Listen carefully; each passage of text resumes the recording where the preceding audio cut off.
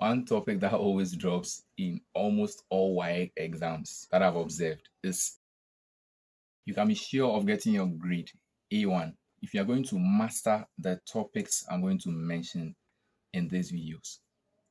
I'm not just going to mention the topics, but I'm going to show you where to get them from to study by yourself if you have not mastered them yet.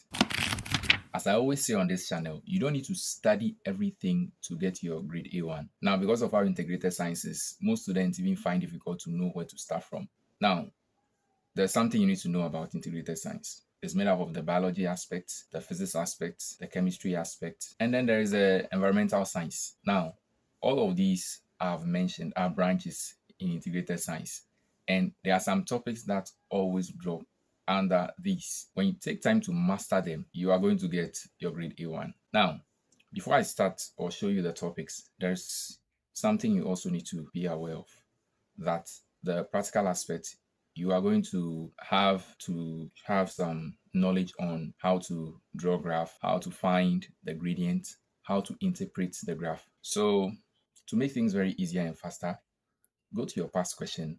You should be able to solve at least 5 questions on the graph work under different topics. Now, you are leaving no stone unturned. So if you can go beyond the 5, go beyond it, because you are not now going to practice in the exam. Another thing about the practical aspect is you are always going to have diagrams, and these diagrams are going to have questions under them. So if you have your textbook, go through it. Go through the textbook, make sure you are conversant with all the diagrams. I mean, everything. You can label the parts, you can say something about the parts, and if possible, you should be able to draw some of the diagrams that are in the textbook. Now, to the topics, and I'll start with the biology aspect. Now, with the biology aspect, you have to master all the body systems. The next thing under the biology is genetics and variation. You should be conversant with the definitions and also how to draw the diagram to match the alleles. Now to the physics aspect. One topic that always drops in almost all WASSCE exams that I've observed is electrical energy. You should be conversant with the definitions, the calculation for potential difference, current, as well as resistance, and then also power. Power also comes in.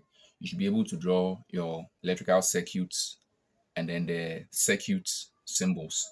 And also, sometimes you do have questions on the circuit diagram in the practicals. So get used to that as well. You should be able to do readings on instruments that are used to measure. For example, when you're given a top arm balance, how to do the reading of the mass. And there are a lot of instruments that are used in measurements. Just go through your past question and then know them.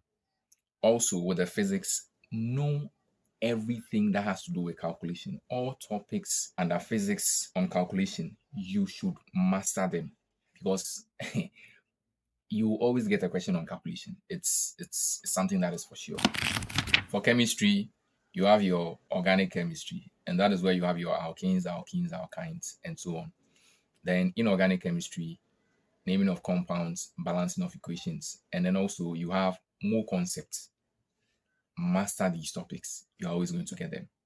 Then the last but not the least is agriculture. With agriculture, animal production, crop production, and then your farming systems. For the environmental science, anything that has to do with global warming and problems that are facing the environment, has to do with diseases, pests, and so on.